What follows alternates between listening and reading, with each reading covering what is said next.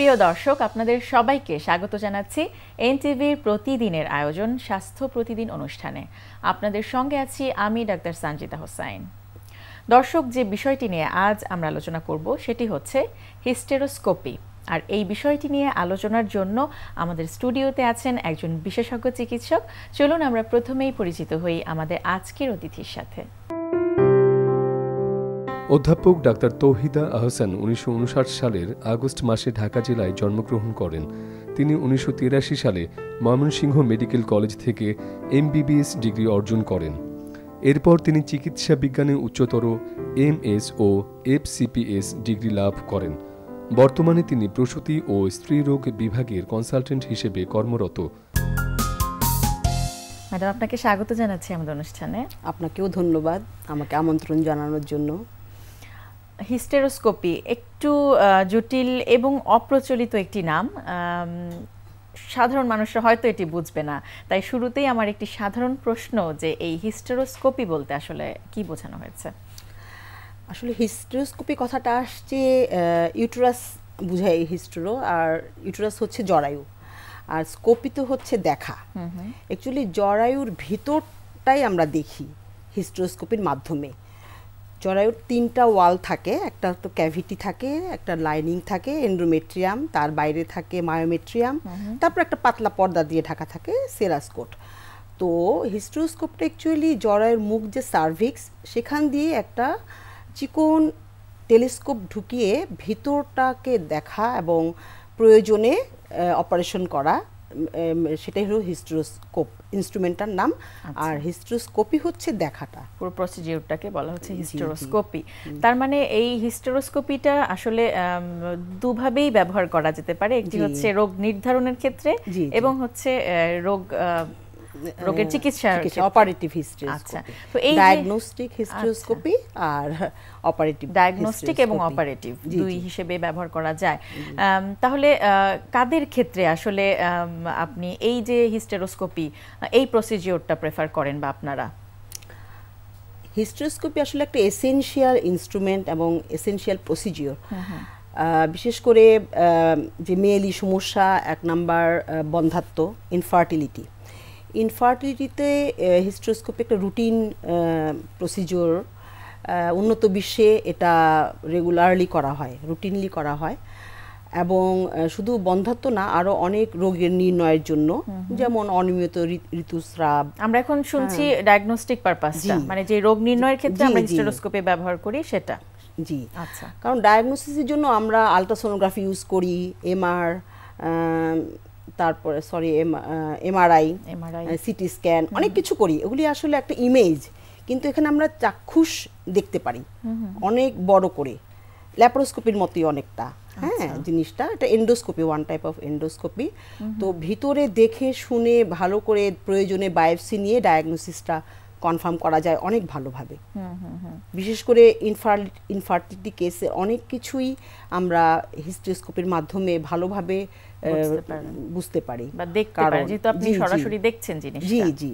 আচ্ছা, তো এ তো গেল রোগ নির্ণয়ের ক্ষেত্রে, এবং আপনি যেটি বলছিলেন যে রোগ নির্ণয়ের সাথে সাথে অপারেটিভ বা অপারেশনের ক্ষেত্রে বা চিকিৎসার ক্ষেত্রেও এই হিস্টেরোস্কোপিটা একটা বড় ভূমিকা পালন করে। সেগুলো আসলে কোন কোন রোগের ক্ষেত্রে হতে পারে? যেমন ধরেন ইনফার্টিলিটি কেস, অনেক সময় দেখা যায় যে সেপ্টাম থাকে, ইউটেরাস ক্যাভিটি একটা সেপ্টাম দিয়ে 2 ভাগ করা। তো দেখা যায় যে প্রেগনেন্সি হতে অসুবিধা হয়, বা হলেও মিসক্যারেজ, নষ্ট হয়ে যায়, অ্যাবর্শন হয়ে যায়, অনেক ধরনের সমস্যা হয়।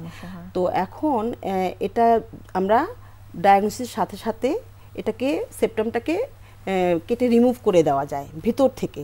আগে যখন হিস্টেরোস্কোপি ছিল না, তখন তো পেট কেটে ইউটেরাসের বাইরের যে ওয়াল বললাম মায়োমেট্রিয়াম, সেটা কেটে ভিতরে ঢুকে, মানে সেটা একটা মানে অনেক বিশাল ব্যাপার, এবং সেটা ওয়ালটাও উইক হয়ে যায়। আমি বাহিরের থেকে যখন মাসেল লেয়ার কেটে ভিতরে ঢুকবো যে কোনো অপারেশন করার জন্য, তখন নেচারে ওটা উইক হয়ে যায়, যেটা পরবর্তী ডেলিভারির সময় ভীষণ একটা সমস্যা হতে পারে।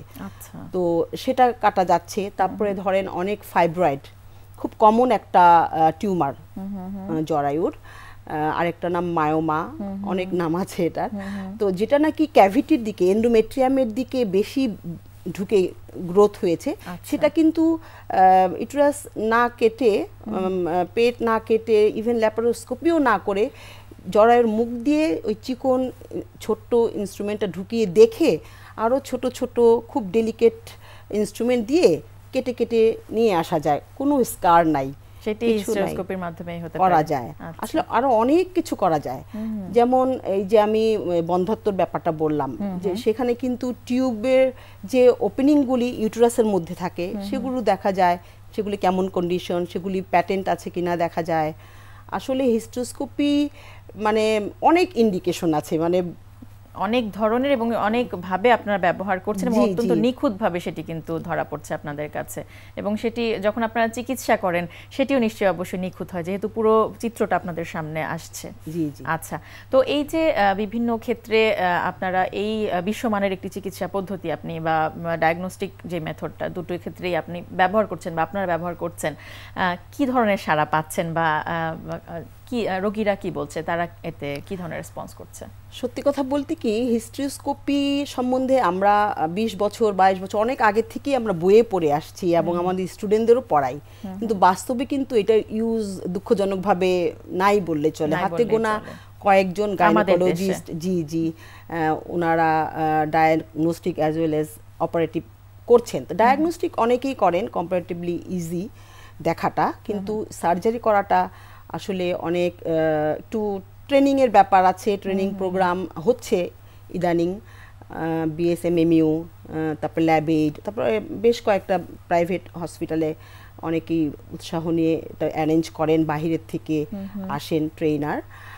তো এই ট্রেনিংটা আসলে আমাদের সে তেমন মানে প্রয়োজনের তুলনায় খুবই কম। আর একটা কথা আমি বলবো, ইনস্ট্রুমেন্টের দাম অনেক বেশি, অনেকের ইচ্ছা থাকলেও একটা ইনস্ট্রুমেন্ট কিনে এটা করার মতন আসলে সামর্থ্য থাকে না। তো এই জন্য যদি মানে যে সমস্ত ইনস্টিটিউটের অ্যাবিলিটি আছে তারা যদি এটা কিনে ওনাদের রাখেন, তাহলে এটা প্রচলনটা বাড়বে। আচ্ছা, এবং আমরা চাইবো যে অদূর ভবিষ্যতে এই সুবিধাটুকু আমাদের সাধারণ যারা রোগী আছেন তারাও যাতে পান, কারণ বিশ্বমানের একটি চিকিৎসা পদ্ধতি, কিন্তু বিশ্বের অন্যান্য দেশের তুলনায় কিন্তু খরচ আমরা পিছিয়ে আছি এই দিক দিয়ে, এবং খরচটাও কম হবে যদি যখন আপনার অ্যাভেলেবিলিটি চলে আসবে, তখন কিন্তু দেখেন আপনি যদি অনেক সময় হয় কি, অনেকের খুব ব্লিডিং হচ্ছে কিন্তু কোনো কারণ পাওয়া যাচ্ছে না, তো তখন আমাদের দেশে অনেক ওষুধ এটা সেটা দিয়ে যখন চিকিৎসা ফেল করে কি করা হয়, জরায়ু ফেলে দেওয়া হয়, হিস্টেরেক্টমি। তো কিন্তু আমরা জানি যে এটা এন্ডোমেট্রিয়ামটা যদি আমরা রিমুভ করে দিতে পারি, হয় তার ব্লিডিং বন্ধ হয়ে যাবে, না হয় একদমই কমে যাবে, তাহলে সে কিউরড হয়ে গেল। তো কিন্তু সেটা না করে বেশি আমরা কি করছি, ফ্যাসিলিটি না থাকাতে পুরো জরায়ুটা ফেলে দেওয়ার মতন, এবং সেটি কিন্তু অনেকাংশে রোধ করা যায় এই হিস্টেরোস্কোপির মাধ্যমে নিখুঁতভাবে। যেমন আরো একটা কথা বলি, অনেক সময় আমরা এন্ডোমেট্রিয়াল কার্সিনোমা যেটা যে একদম ভিতরের লেয়ারের যে ক্যান্সারটা, এটা অনেক সময় আমরা সাসপেক্ট করি এবং আমরা কি করি, ডিএনসি করি বিভিন্ন ওয়াল থেকে না দেখে, কিন্তু একটা কিউরেট চিকন সার্ভাইকাল ক্যানাল দিয়ে ঢুকায়ে আমরা নিয়ে এসে পরীক্ষায় দিই। কিন্তু আমার যদি ঠিক প্রাথমিক পর্যায়ে ছোট্ট একটা এন্ডোমেট্রিয়াল কার্সিনোমা থাকে, ওয়ালের কোথায় আমি কিন্তু জানি না, তাহলে ওটা মিস হতেই পারে। কিন্তু এখানে আমি ভালো করে দেখে শুনে কোথায় লিশনটা, কোথায় আমার কাছে সন্দেহ লাগছে, সেখান থেকে আমি দেখে বায়োপসি নিয়ে যখন আমি হিস্টোপ্যাথোলজি টেস্ট করব, তখন কিন্তু সঠিক ডায়াগনোসিসটা চলে আসে, রোগ নির্ণয়টা। তো এই যে একটা চিকিৎসা পদ্ধতি বা ডায়াগনস্টিক মেথড, এই হিস্টেরোস্কোপিটা আসলে এই সুবিধাটা আমাদের যারা সাধারণ রোগী আছেন তারা কোথায় গেলে পাবেন, যেহেতু এখনো এটার এতটা অ্যাভেলেবিলিটি আসেনি, কোথায় গেলে তারা এই সুবিধাটা পাবেন বলে মনে করেন আপনি? মানে আসলে হাতে গোনা খুব কমই, আমি জানা মতে, আমার ভুল হতে পারে, কিন্তু আসলে আমার মনে হয় কয়েকটা সেন্টারেই শুধুমাত্র হয়, হাতে গোনা কয়েকজন গাইনোকোলজিস্ট করেন। ওই জন্যই আমি আসলে আপনাদের ধন্যবাদ জানাই, আমাকে সুযোগ দিচ্ছেন, যে যারা নাকি সংশ্লিষ্ট আছেন, তো যারা নাকি বাইরে থাকেন অনেক পেশেন্ট, তারা কিন্তু অনেক সময় চান যে এইভাবে তো করা যায় শুনেছি, কিন্তু আমাদের বলতে হয় আমাদের তো ইনস্ট্রুমেন্ট নাই, এই ফ্যাসিলিটি নাই, তখন সেগুলি আমরা সেই আগের নিয়মেই বেশিরভাগ করে যাচ্ছি, দুঃখজনক। তো আপনারা এই পেশেন্ট সিলেকশনের ক্ষেত্রে কি ধরনের পেশেন্ট আপনারা কিভাবে সিলেক্ট করেন এই হিস্টেরোস্কোপির জন্য? যেমন তার কমপ্লেইনগুলি, যেমন কারো যদি বন্ধ্যাত্ব রোগে ভুগছেন তাকে তো রুটিনলি হিস্টেরোস্কোপি করা দরকার। তাছাড়া এই যে বললাম অনিয়মিত ঋতুস্রাব, হ্যাঁ, তারপরে মনে করেন আলট্রাসোনোগ্রাফিতে আসলো হয়তো কোনো একটা অ্যাবনর্মালিটি, হ্যাঁ, সেটা আমরা কনফার্ম করতে পারি। তো এরকম বেশিরভাগ এইগুলাই মানে জরায়ুর এন্ডোমেট্রিয়াম থেকে যে সমস্ত রোগগুলো উৎপন্ন হয় সেগুলি আমি সাসপেক্ট করছি যে তার হয়তো জন্মগত ত্রুটি আছে, কারোর জন্য করা যাবে না বা অ্যাপ্লিকেবল না বা কন্ট্রাইন্ডিকেটেড এরকম কোনো বিষয় কি রয়েছে হিস্টেরোস্কোপিতে? এরকম কিছু না, কারণ এগুলো অফিস ডায়াগনস্টিকটা তো অফিস প্রসিজিওরও উইদাউট অ্যানেস্থেসিয়া, অজ্ঞান না করেও করা যায়। তার মানে যে কারো ক্ষেত্রেই খুব সহজেই এবং নিখুঁতভাবে সেটি ডায়াগনোসিস করা এবং সেই রোগটার চিকিৎসা করা হিস্টেরোস্কোপির মাধ্যমে খুব সহজেই করা সম্ভব। আমরা আশা করব অদূর ভবিষ্যতে এটার অ্যাভেলেবিলিটি আরো অনেক বাড়বে এবং আমাদের সাধারণ যারা রোগী আছেন তারা এই সুবিধা বেনিফিটটা পাবেন। হ্যাঁ, আমরা কিন্তু এটা জেনে আসছি অনেক দিন থেকে, অনেক আমাদের সমস্ত কার্যকরী একটি পদ্ধতি, এটি সব গাইনির বইতে সবখানে পড়ানো হচ্ছে, কিন্তু স্টুডেন্টদের তারা কষ্ট করে পড়াচ্ছি কিন্তু এটা থিওরিটিক্যালি থেকে যাচ্ছে। অবশ্যই আমরা চাইবো যাতে অদূর ভবিষ্যতে আমরা এই সুবিধাটুকু পাই। আপনাকে অনেক অনেক ধন্যবাদ গুরুত্বপূর্ণ এই বিষয়টি সম্পর্কে এই তথ্যগুলো দেওয়ার জন্য। আপনাকেও অনেক ধন্যবাদ, এনটিভি কর্তৃপক্ষকেও ধন্যবাদ আমাকে সুযোগ দেওয়ার জন্য। প্রিয় দর্শক, শুনছিলাম বাংলাদেশের জন্য একটি নতুন ধারার ডায়াগনোসিস এবং চিকিৎসা পদ্ধতি হিস্টেরোস্কোপি, এই বিষয়টি নিয়ে বেশ কিছু গুরুত্বপূর্ণ তথ্য জানলাম, বেশ কিছু পরামর্শ আমাদের আজকের অতিথির কাছ থেকে। আশা করছি সেগুলো আপনাদের উপকারে আসবে। প্রিয় দর্শক, স্বাস্থ্য প্রতিদিন সম্পর্কে যদি আপনাদের কিছু জানার থাকে কিংবা কোনো পরামর্শ যদি আমাদের দেবার থাকে জানাতে পারেন এই ঠিকানায়। প্রযোজক স্বাস্থ্য প্রতিদিন, এনটিভি বিএসসি ভবন 7 তলা, 102 কাজী নজরুল ইসলাম এভিনিউ, কারণ বাজার, ঢাকা 1215। ফ্যাক্স 914338 থেকে 7 পর্যন্ত, অথবা ইমেইল করুন স্বাস্থ্যপ্রতিদিন@ntvbd.com এই ঠিকানায়। দর্শক, স্বাস্থ্য প্রতিদিনের আগামী পর্বে আপনাদের জন্য যা থাকছে। হার্ট একটা পাম্পের মতো, প্রতিনিয়ত সে সংকোচন প্রসারণ হচ্ছে, তো হার্টেরও নিজস্ব রক্ত সরবরাহ দরকার হয়। তো এই হার্টের রক্তগুলো সরবরাহ হয় মূলত করোনারি ধমনী বা করোনারি আর্টারির মাধ্যমে। সেই করোনারি আর্টারিতে যখন ব্লক হয়ে যায়, কোনো চর্বি জমে বা কোনো কারণে ব্লক হয়ে যখন রক্ত চলাচল করতে পারে না, হার্টের মধ্যে যখন রক্ত যায় না, তখনই দেখা যায় যে হার্টের টিস্যুগুলো, কোষগুলো মারা যায়, তখনই হার্ট অ্যাটাক হয়। প্রিয় দর্শক, আপনার পছন্দের অনুষ্ঠান স্বাস্থ্য প্রতিদিন দেখতে ভিজিট করুন www.ntvbd.com। এছাড়াও এনটিভির জনপ্রিয় সব অনুষ্ঠান ও খবরের আপডেট জানতে ভিজিট করুন আমাদের ইউটিউব ও ভেরিফাইড ফেসবুক পেজে।